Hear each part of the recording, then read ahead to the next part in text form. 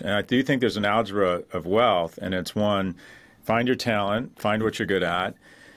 Two, save more than you spend. From every age, just decide you're going to start saving money. Compound interest. Time is the most powerful force in the universe.